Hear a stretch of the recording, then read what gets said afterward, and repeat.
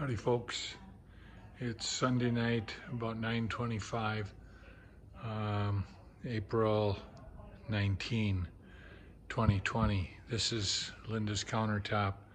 She had stained it and she has 4 coats of varnish on it. I think she's planning on putting some more on, at least one more coat.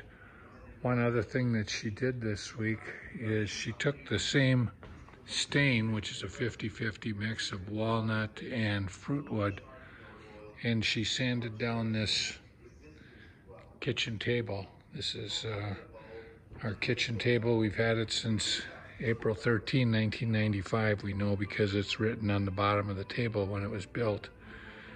And anyways, it over 25 years had gotten very worn. And so last week, one day, she took the palm sander and she sanded it down for quite a while, maybe an hour or two, and she got it down to bare wood. And then she took that same 50-50 mix that she had used on the island and she put it on this oak, and you can see it's a very rich, darker color, and that's because maple doesn't take a stain nearly as well as some of the other woods out there. Another thing that's happened in this kitchen recently is on Friday, Linda put in the backsplash. It's a subway tile. The wood that you see there is going to come off. That's there simply so that we know where the top cupboards will land and the bottom countertop will be.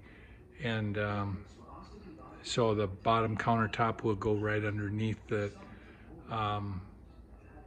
bottom row of the subway tile, which is at 36 inches off the ground. And right there, that's 54 inches. So she did that, and then today, Sunday, she went through and she grouted the whole thing. She did a white and then mixed in some gray with it. She's getting pretty good at mixing colors. Yesterday, which was Saturday, Linda and I, that's the closet door. We put that in. We installed the jamb and then the door.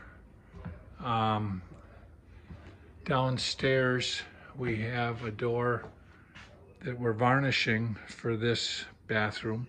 That will go up on Thursday or Friday. The last coat will go on Wednesday. So that's our laundry room. We still have to put doorknobs on all of these, but I've got it closed just, and then we have to put a door stop. Because I have these jambs cut about a 1/4 inch thicker. Then we're into our master bedroom. This is a door for the master bedroom, and again, I've got to put a door stop and a handle on and then trim, but that's the way it looks. That's sapwood, they call it, that white. This here is, I think it's 3 boards. You can see a seam there and a seam here. This is that piece of trim that I made that gets put on once this is in.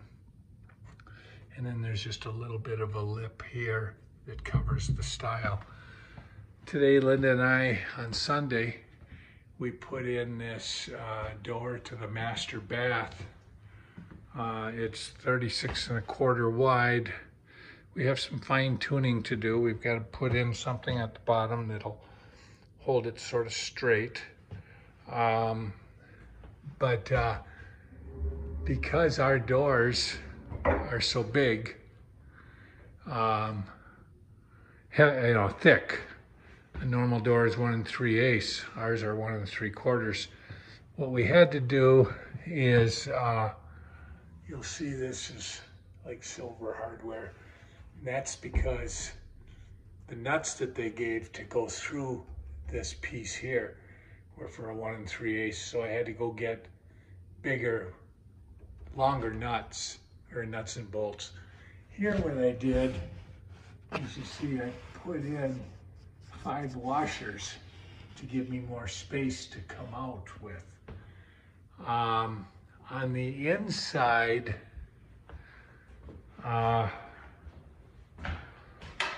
I had is, you see how these, I did not cut these screws off. I've got to take this one out. I want to put washers on, but on the inside, these bolts right here, you see, are cut down pretty close to the nut, whereas over here, they're quite a bit longer. And so what I needed to do is cut that. And I brought up a hacksaw, but that would have taken a lot more effort. And instead, you know, Linda bought a Dremel tool for me probably 6-7 years ago when she was making purses, and I would use it to cut off metal off of typewriters so that it would be bling like for her purses. And so she brought the Dremel tool up, and I can tell you that it's quite an effective tool. It took, I just cut it, I cut these very close as compared to this, which is the other side that I haven't cut.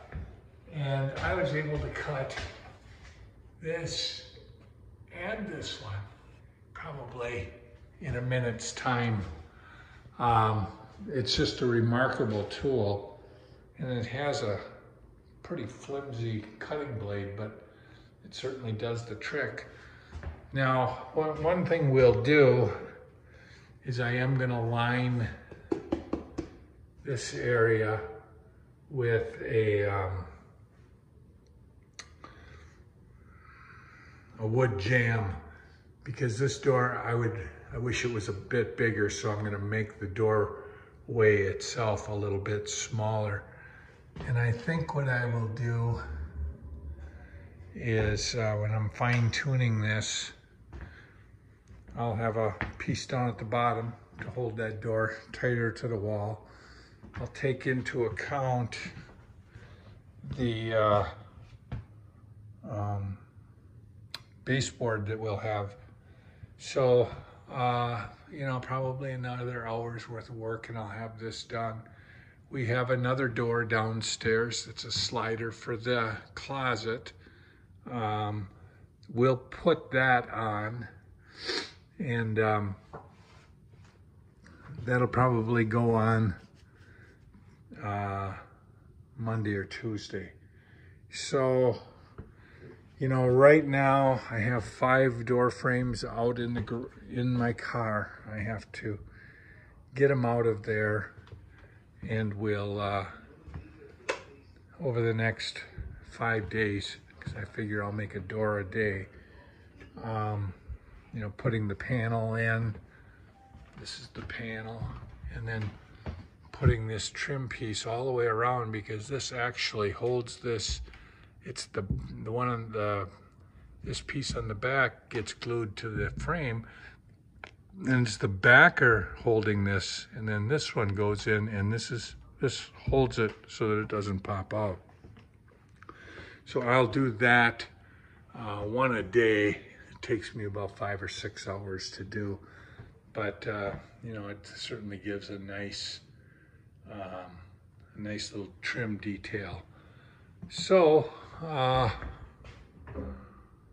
you know, knowing what we know now, to get a bigger opening, which we could do, what we would have to do is take our trolley hardware and we'd have to move it over more.